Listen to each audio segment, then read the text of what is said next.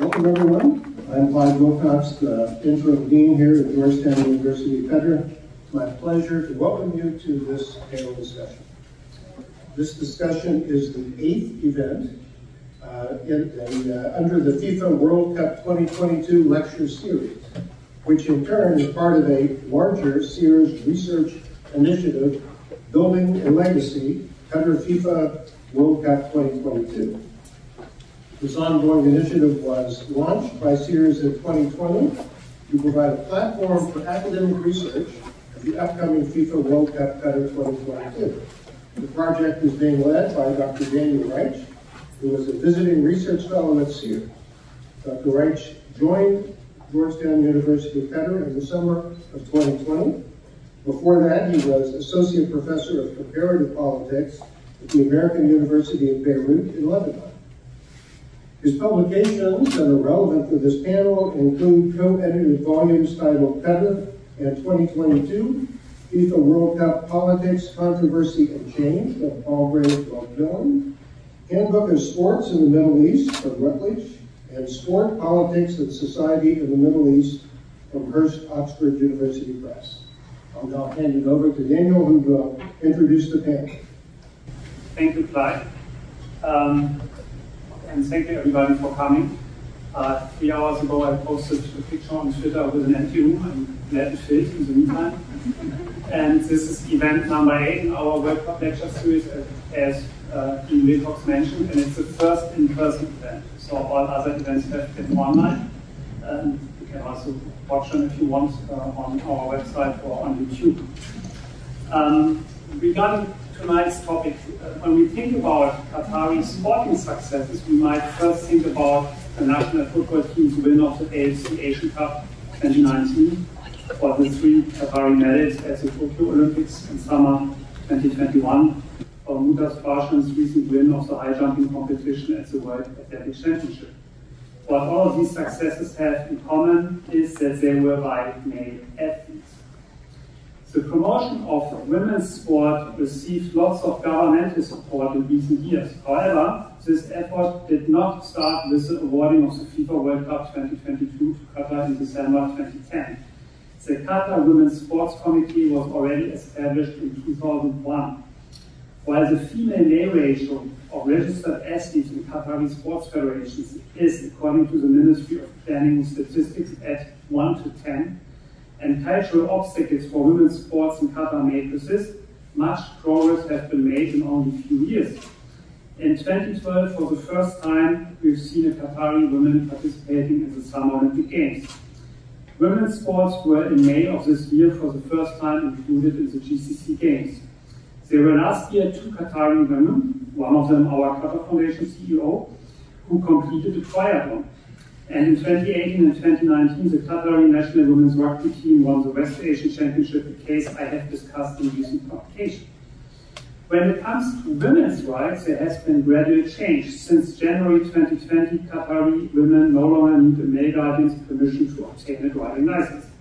The lived experience of women in Qatar is that they are increasingly entering spaces in education and the labor market. For example, one of the stars of the government is Lola Al-Qatar, the Assistant Foreign Minister.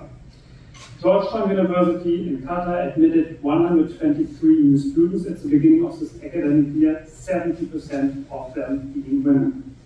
Now, it gives me great pleasure to welcome our guests.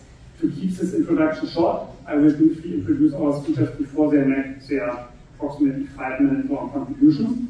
After the 3 introductory remarks, we will open the Q&A. A few housekeeping points before we start. First, please turn off your mobile phones or keep them silent. Let me check mine. Yeah, I think it's silent. Yeah. Second, sign up to be on our events mailing list on the reception desk. Third, please use for tweets related to this event our hashtag CIRS2022. And finally, after the discussion, there will be a reception and we welcome you all to join us. Our first speaker is Afraa Al-Noaimi. Afraa, you are the Executive Director of Josoor Institute, the education and training arm of the Supreme Committee for Delivery and Legacy. Could you share with us To what extent did your work empower women in the country? How is the interest of women in your professional diploma programs in sport management and major events, but also in the volunteering program for the World Cup? First of all, thank you for having me. Assalamu alaikum. Good evening, everyone. Sorry. Josoor Institute is one of the legacy projects that is created by the Supreme Committee for Delivery and Legacy, and our aim is to create a lasting legacy that goes beyond the 1 week, 1 month of football. Our legacy is basically to train and upskill human capital and also to create knowledge that is relevant to the sports and event industry here in the region. If we take a step back, Josoor Institute is one of the legacy projects. That means that Qatar's agenda is to create or to use the opportunity of hosting such a major event, the first Arab FIFA World Cup, to create a change. And that change can be seen, as you said, in different industries, not only in sports. So we have the hard change, which is basically the infrastructure, the technical readiness for any hosting country, and we also have the soft change, which is basically the human capital readiness, the knowledge, creation of knowledge that is relevant to the MENA region, and the national branding, and also the role of women in sports and event industry and other relevant industry. And that change is not only in Qatar, but also in the MENA region. And that only comes from this major culture events such as the FIFA World Cup and other Olympic and non-Olympic sports events. Dr. Zarqa, Parvez, Afraa. Zarqa, you earned a PhD at Durham University from the Department of Government and International Affairs with a focus on gender studies. And you are teaching classes at both Georgetown University and Northwestern University, both teams are here. When looking beyond sports, how has the situation for women changed in Qatar since the country has been awarded the FIFA World Cup 2022 in December 2010? You recently published a paper on women workforce participation in Qatar. Could you share with us some insights in your research, but also comment in general on changes in the lived experience of women in Qatar? Thank you for the lovely introduction and for pointing out the views of your feeling pressure anymore. I would like to start by, first of all, problematizing the word empowerment.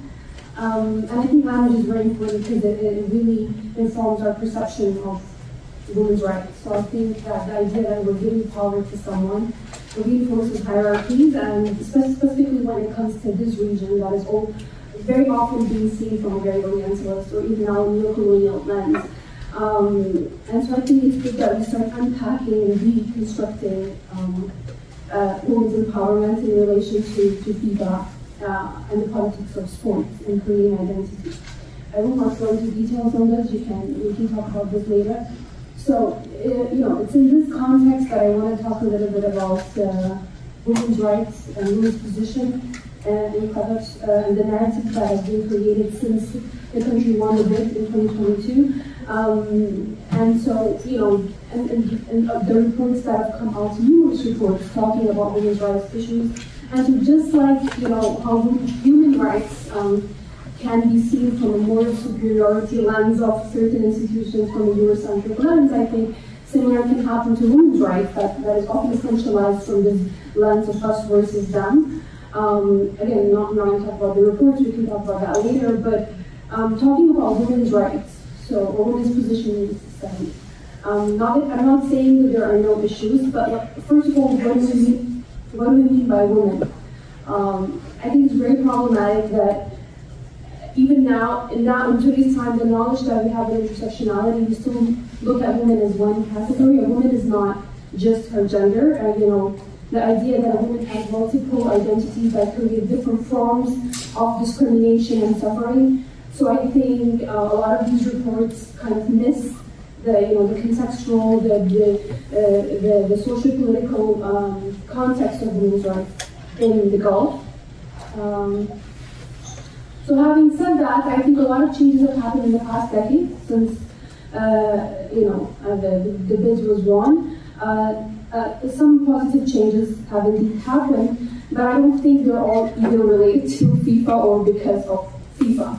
For example, also women's increased participation in labor force, women's increased roles in political leadership, etc. I think this is not just because of FIFA, but just a natural consequence of changing trends in the society, such as women's increased education rates, women's changes in the workforce demands, changes in the national agenda, etc. And if you look at the national vision, the first version that came out way before FIFA in 2009 had a whole section on women. So I think this was an intended consequence of a change in national culture.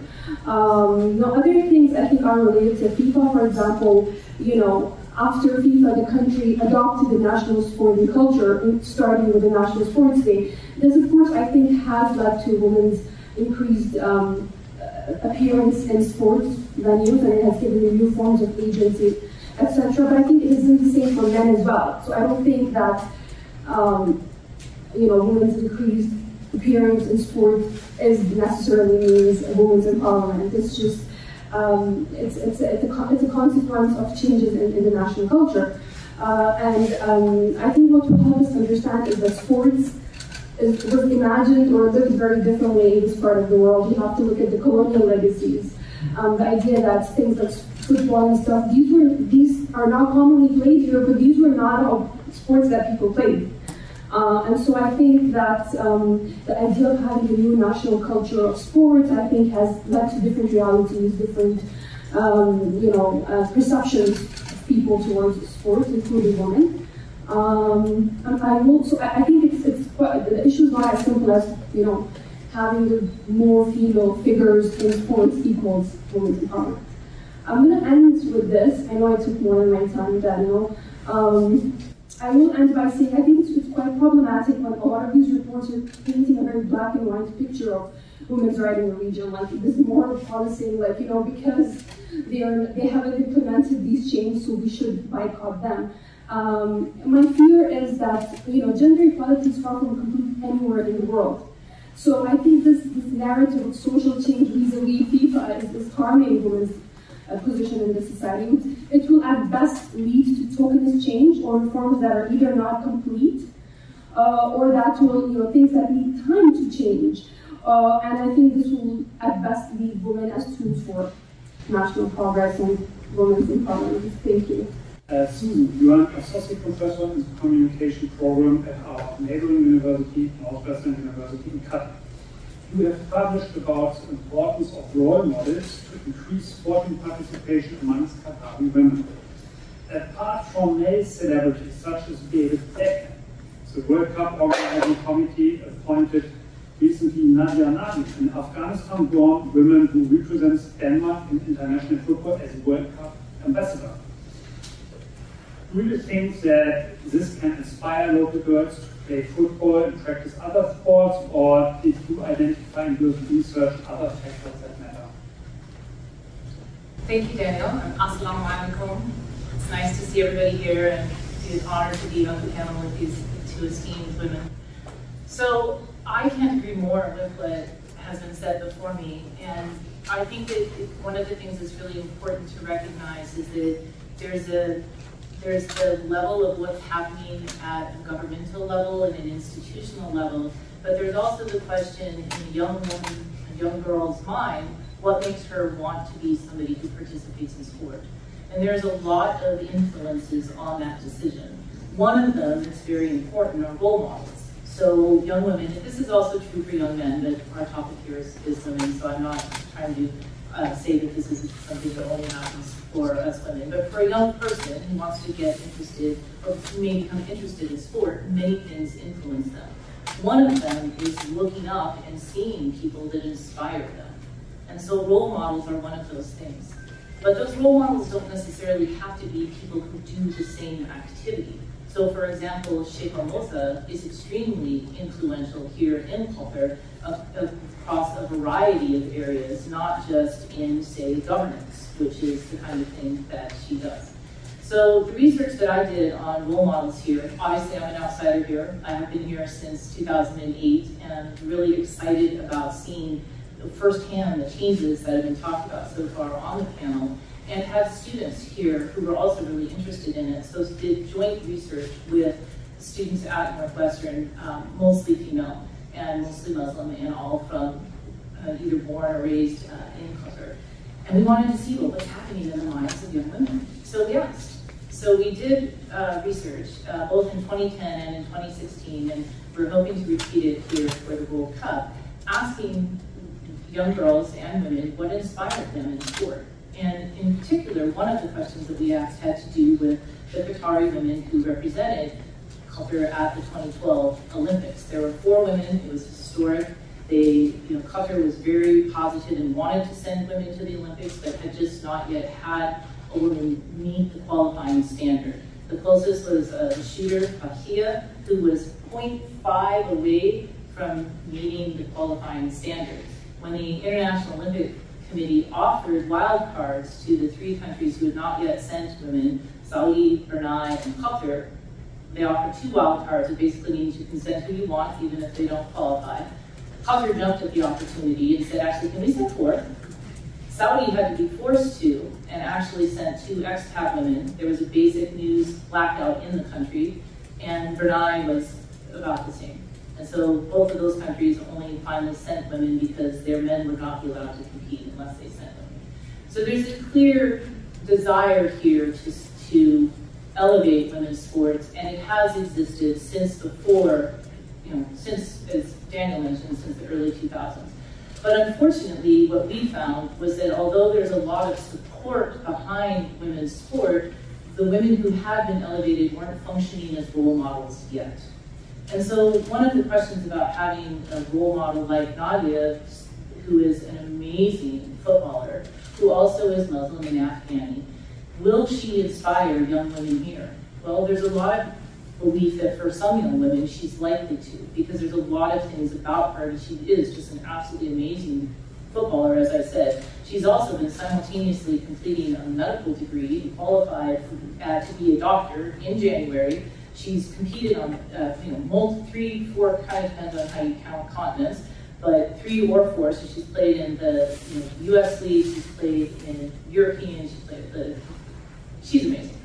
So will she inspire young women? I think she'll inspire some, but I think that more important to the lived experience of women here are the people around them. And that's what our research showed. So our research showed that family and coaches, so what we call personal role models, people that are surrounding women and girls and encouraging them to be sporty, encouraging them to be physically active. Husbands sometimes fulfill this role, mothers, fathers, friends, and coaches in the research that we did. And so I think that that's one of the really neat things about the culture change that's happening, is the more sport happens in the culture, the more there'll be role models in everyday life that enable women and encourage women to be more active. And I think that's probably going to be one of the bigger legacies than an amazing culture.